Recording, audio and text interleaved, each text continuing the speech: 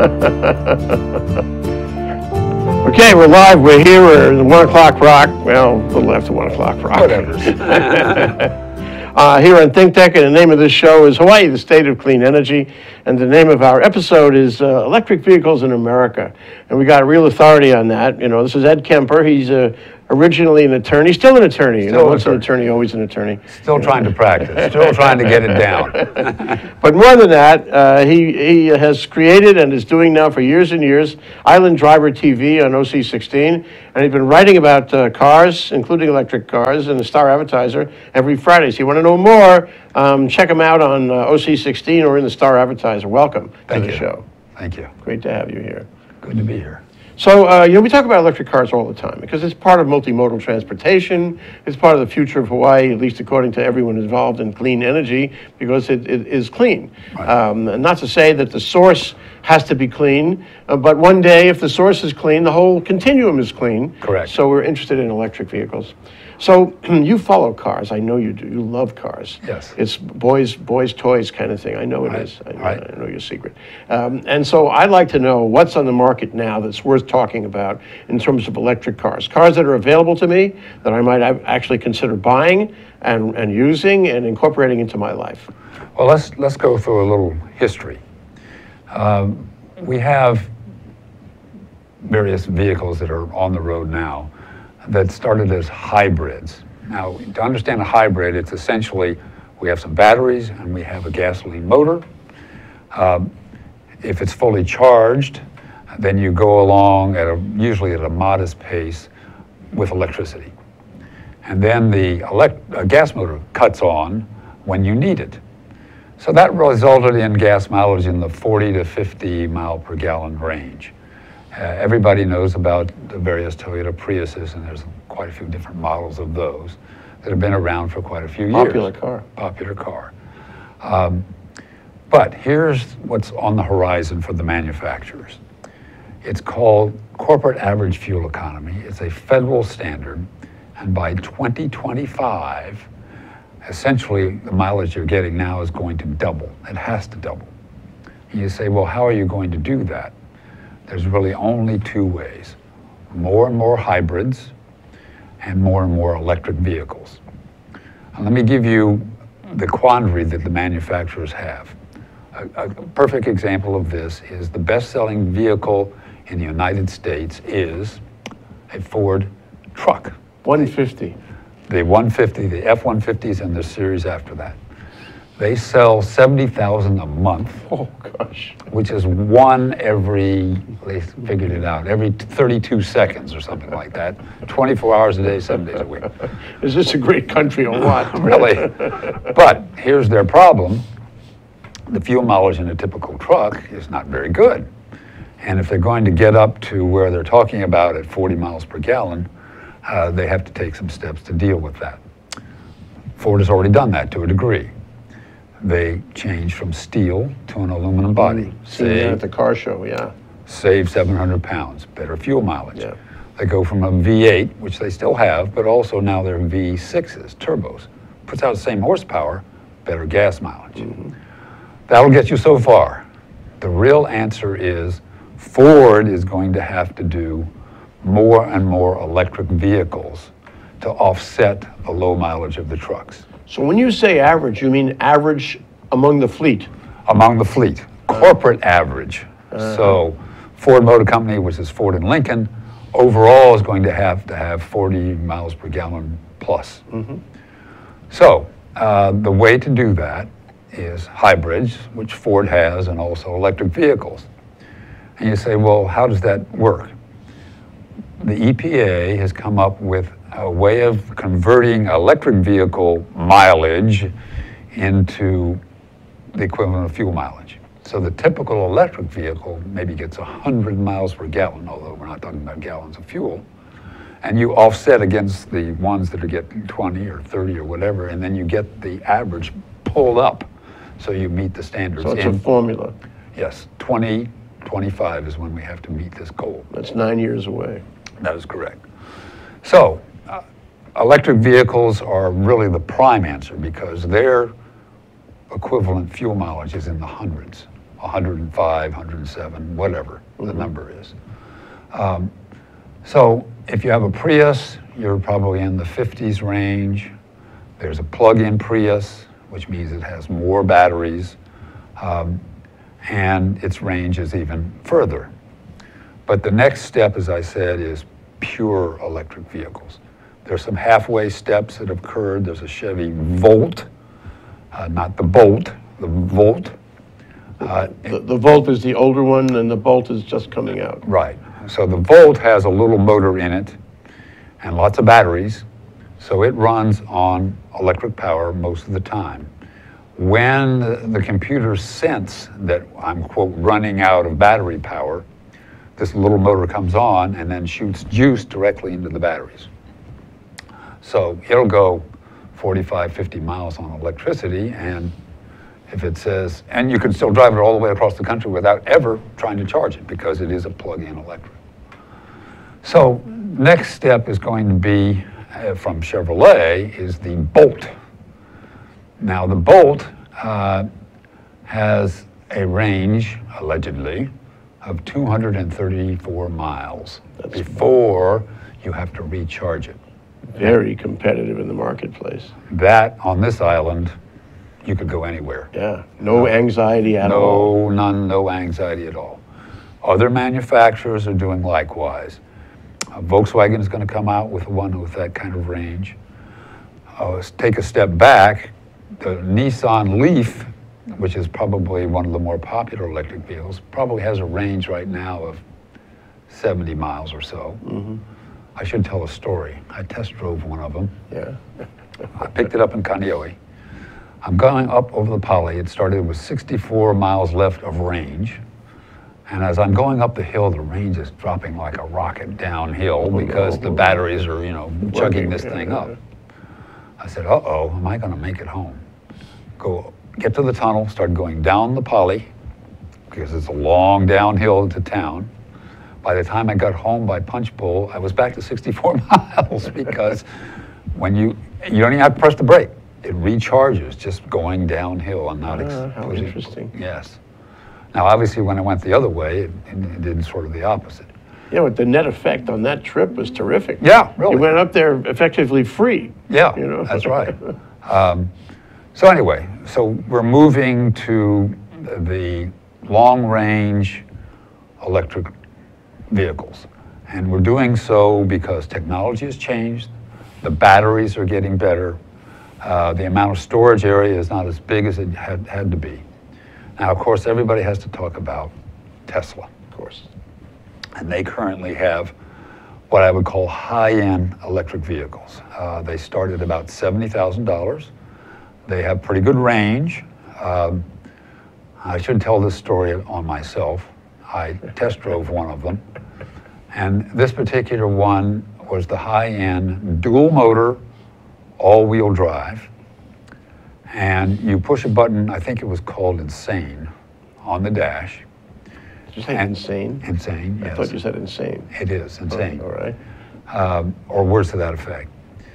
And then and the person with me said, put your head back on the headrest. I said, I've driven race cars, I can handle this. Holy moly. You can stomp on the accelerator, because it's all-wheel drive, there's no wheel spin. And in an electric vehicle, the torque is there instantly, as opposed to a gas engine, which takes time. Yeah. The acceleration was phenomenal. Yeah. 3.2 seconds from 0 to 60. And now they have one that's even more powerful. Oh my goodness. But, $110,000 or whatever it costs. Yeah. But it's very quiet. It has a very long range. But now the big one's coming, the so-called Model 3 Tesla. And it has a range of 230 miles, allegedly. Hasn't been built yet. It still looks Tesla, which is different from most cars. And they have 300,000 deposits of $1,000 apiece. Just get your name on the list, so when they start producing them, you'll get one. What does that come to in American money? $300 million. That'll start your car company. Right. Well, what Tesla did was they bought the old General Motors Toyota plant in California. That wasn't being used. was going out of business, essentially. Yeah. And it's 1 million square feet or 1.2 million. And I actually asked the Tesla guy, I said, well, I mean, how big is that? He says, well, we can run 5K running races inside the factory, and we still have room. I said, oh, okay, so you'll have enough room to build a Model 3. Yes. So you can see the interest there. And I think it's because, first of all, it sells for $35,000 or maybe $38,000.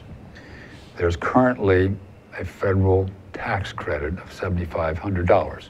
And assuming you have income tax equal to $7,500, you can use that to offset the price. But this is only an offset credit.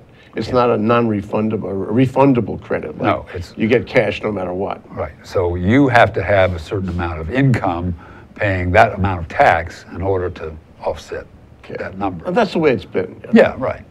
So the concern, although among Tesla people, is they're using up the credit already with their more upper end models. And by the time the 3 comes along, is that credit going to be used up? Because there's a cap on how much it can be per It's a number of cars that the manufacturer can makes. manufacture. Right.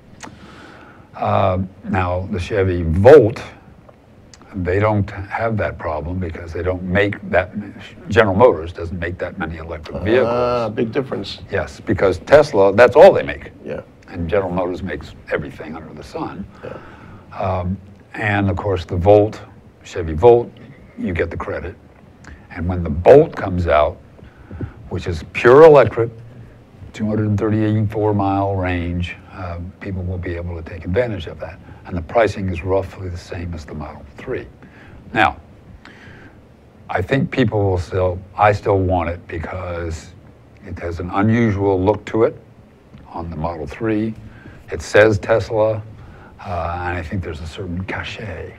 Sure. And as opposed to a Chevy, no offense to cars in America and the world, it's all about cachet, isn't it? That's right. It's your persona. That's right.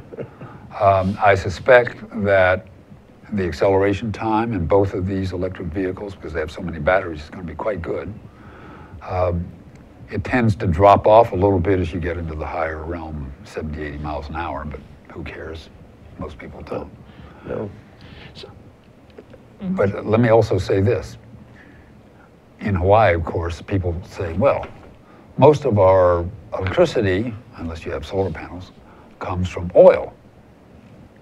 Yes, that's true, but we're stepping in the future where we're going to be less and less dependent upon that. But also look at it this way. You're taking your car to the local gas station to get gas. Think how many steps occurred before you get that gas into your tank. Somewhere, there's a big machine pumping the oil out, pumping into trucks or pipes, shipping it to a tanker. Tanker comes here, tanker offloads it to a fuel storage area. It's converted to gasoline. Think how much energy is used in all those steps. Then it's put on another truck, sent to the gas station, and then it has to be pumped out of that into your vehicle. Whereas electricity, the lines are already up, just plug it in. Mm-hmm.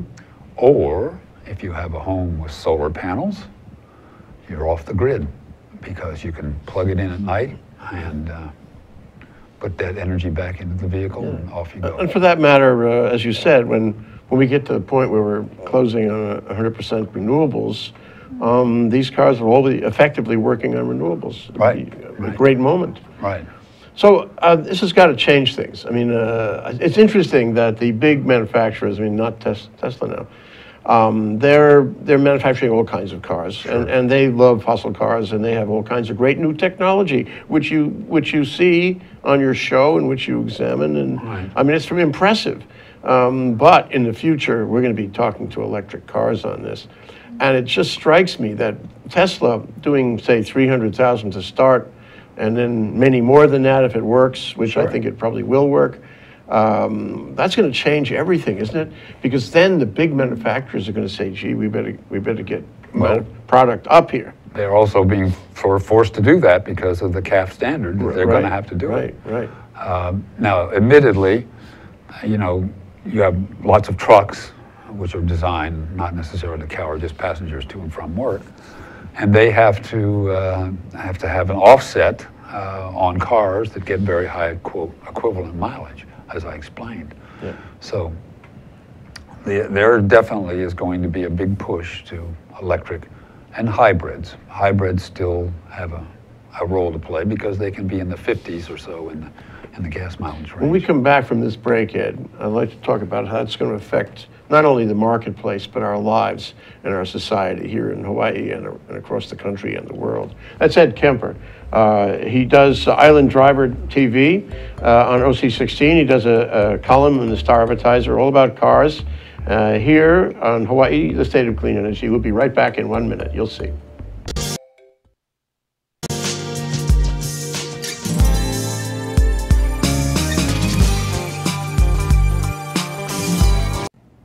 Aloha, I'm Carl Campagna, host of ThinkTech Hawaii's Movers, Shakers, and Reformers. I hope you join us over the next several weeks as we take a deep dive into biofuels in Hawaii and explore the alternative fuels supply chain necessary for the local and global transition towards transportation fuel sustainability. Join us as we have good conversations with our farmers, our producers, our conversion technologies, our investors, and our legislators as we try to achieve our transportation sustainability goals. See you soon. Hello, I'm Marianne Sasaki. Welcome to ThinkTech Hawaii, where some of the most interesting conversations in Honolulu go on.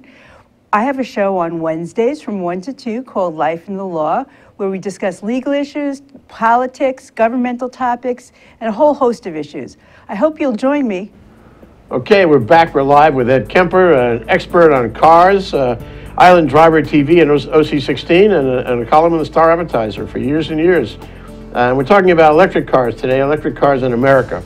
So you've examined and told us, which I mean, really very authoritative discussion about how these cars are evolving right now and why. But what's the effect?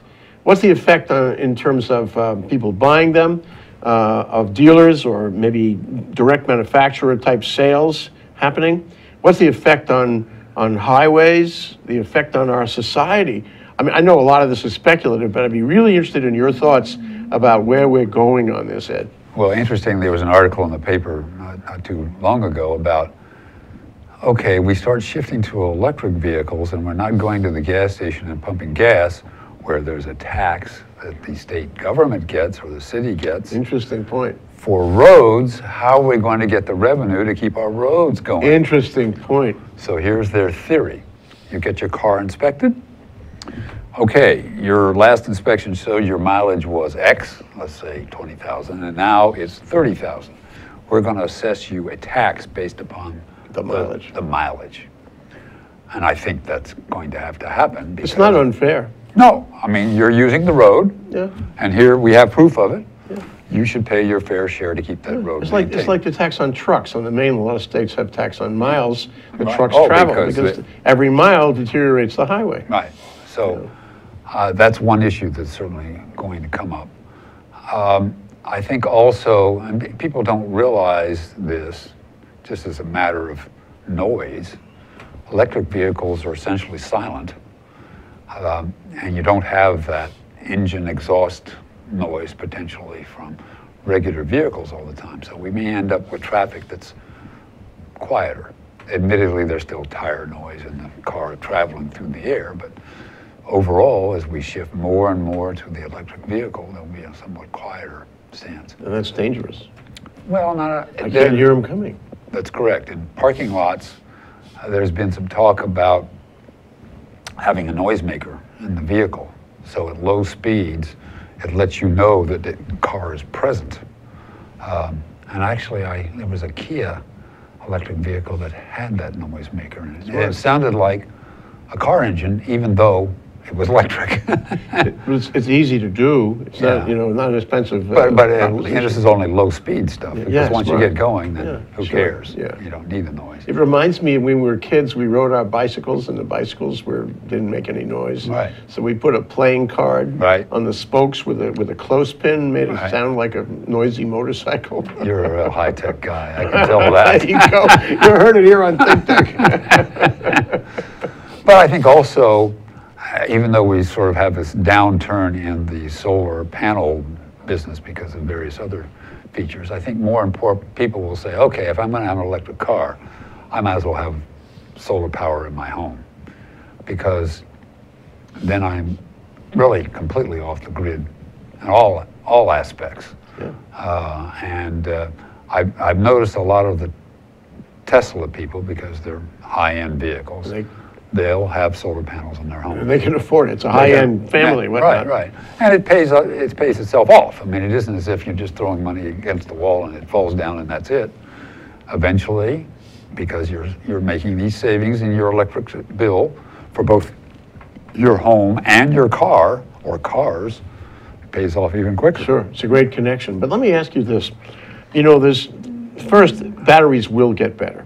I mean, now there's huge pressure to have them get better. And in fact, there's a substance called graphene. Graphene is one layer of carbon atoms. And if you layer that up using that graphene layer, you can have a battery that's much more efficient than any battery today. Right. And there are thousands of scientists working on this because it's holy grail. I think I've heard about that. You know, it'll happen. It will happen. Right. And it'll change cars. It'll change all these cars we're talking about. And so, you know, what's going to happen is we're going to need less charging because the battery will be more effective. And then we have an improvement in the quality, which is also happening, of the solar panels. So maybe you could make a self-fulfilling system, a self-supplying system with a flat roof, or relatively speaking, with solar panels on that, high efficiency battery. The whole thing runs without any external force at all. What do you think? Possible. And let me tell you this. Over time, the batteries have gotten better already because the range has already been extended. And the time to recharge has been cut down. Yeah. Some people fear, oh my gosh, it'll take hours and hours and hours. Well, now, you know, maybe 4 hours or even less. I mean, and that Leaf that I talked about earlier, they have a high energy machine in 30 minutes, 80% charged. Wow. Now, admittedly, you've got to buy this gadget to do it. And it costs some money. Yes, it costs some money. But a lot of people would pay for that. Yep. Because they love their cars and they love not having range anxiety and all that stuff. Well, and also, that particular device will become less expensive as they produce more of them and the technology changes. Yeah. Now, Tesla is building I don't know how many billion-dollar factory in Reno, Nevada, to build batteries, along with Panasonic. Mm-hmm.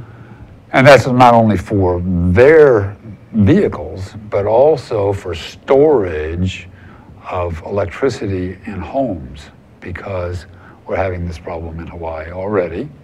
That is, you can't get a credit back from the ECHO because... the termination of net energy metering. Right. Yeah. So people are going to buy storage batteries, and they'll be able to store their energy, plug it into their vehicle. Hey, a perfect deal for Tesla, because a lot of them are Tesla storage units. All this is connected, you know, the car, no pun intended by that, connected the car and electricity. No, I didn't mean that, but thank you. Works fine. I'll take your pun. Okay. But you know, connected in the sense that you work on the batteries, you work on the solar, and it helps you not only with the cars, it helps you with your house, and everything sort of connects. But what it really says is that there's technology out there that can disconnect you with the utility and with the grid. You might, I mean, who knows, but in 10 years' time, we might be able to be completely independent. Car, house, only our stuff. Well, I think not everybody, because... You have to afford it. Yeah, and also, you think of condominiums, a lot of them now have no place to plug in your vehicle. That's true, very expensive to get a charging station for you and your vehicle in a condo. Now, there is a mandate. I think if there's an X number of parking stalls, then you have to have so many places where you can charge. Yeah. But for most smaller condominiums, no. But I think in the future, there may be changes in the law concerning that. Yes. And there may be pressure on condo associations, hey, hook it up. Or vendors may come along and say, I'll put it in because I want the revenue that's going to result when people plug into this particular system. Yeah, so I'll own it. Yes. And I'll lease it to you or I'll charge you on the basis of how much juice flows through it. Right. So you put your credit card in, it reads it. Well, I've done that at the Davies building, right down here. They have one, and I had an electric vehicle. I said, well, I'm going to try this. So I came in, plugged it in, put my credit card in it. It gave me so many hours or whatever it was. Cool. It wasn't very expensive. That opens up the next part of our discussion, Ed, and that is, this is going to change the business model. I mean, the business models are changing already. If you look at fossil cars, a few years ago, nobody leased fossil cars. Now, little by little, that's the way they're marketed. I mean, it's extraordinary. You can listen to ad after ad on television. I mean, in the breaks between the debates. You know? And, I mean, because that's high advertising revenue right there. Right. And you know, so you see for every single car, you don't get the price. You get the monthly lease payment. That's what you get. It's changing. Well, there's an advantage to leasing, and that's this. The financing is based upon what the cost of the vehicle is and its residual value, as opposed to the entire value or entire cost of the vehicle. So your monthly payments are less. And of course, the manufacturers can then say, okay, we're going to charge zero interest and make those payments even less, which are really, they're subsidizing the price. You say, oh my God, I might as well go buy a new car and then at the end of the lease, you have the following options. Give it back to the manufacturer or the dealer, they take it away, or you can buy it at the residual value, and if the value is actually higher in the marketplace, you could then sell it and make a profit. My partner used to do that with his Ford Ranger trucks. He would, after 3 years, he would usually find out this truck is more valuable than the residual, and he'd sell them. Yeah, make a few bucks. Yeah. But all of this is in play now.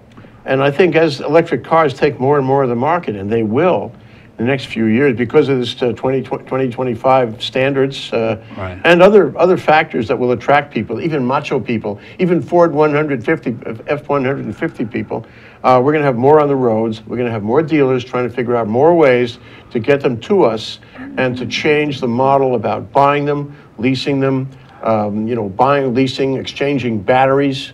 All these things are in play. Sure. It's a great time to be on the road, isn't it? We can only benefit by this. Well, it's interesting. We used to call people that worked in the service department mechanics, you know, because they would take a tool and do whatever.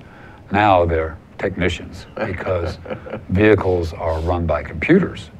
And all they do now is they plug it into some big screen thing and it'll tell you what's wrong with it. So there's where we're going. Yeah. Definitely computerization is taking over not only the vehicle itself, but the repair of it. And, you know, when you talk about electric vehicles, you have a little dinky motor, maybe yay big and yay long, very simple. Unlike a reciprocating engine that has all these parts going every which way in there, you got to have oil in there and all that other stuff. And there's no transmission in electric vehicles. It's just one gear. Simple. Simple. It's the problem in the expense is, of course, the batteries, which are high tech. But as I said, over time, it's going to be less and less expensive. Considering all these things, there's your camera over there. Right. Address the people. Tell them what they need to do now. The ones who don't have electric cars. How should they plan? How should they plan their future around cars given these changes? I think if you have a home, you should investigate solar panels. Not only for your own benefit at home, but also ultimately for your vehicles. Because that way you save lots of money. And even though the electric vehicle may be initially a little more expensive, there's still a federal credit for many of them, you should look at it that way. Now, obviously, I think eventually trucks, minivans, SUVs are going to be more and more either hybrid or electric. So you might as well go down that avenue because that's where we're going absolutely unequivocally. That's where we're going, Ed. And you know what? I'd like you to come back on from time to time if you can spare time from OC16 and come and tell us how it goes because it's a moving target. Yep. I think we agree. Sure. That's Ed Kemper, Hawaii driver, Island Driver TV on OC16. He writes for the Star Advertiser on cars every Friday. and we have been honored to have him here in our show about energy, clean energy in Hawaii. Thank you so much, Ed. Thank you. Hello.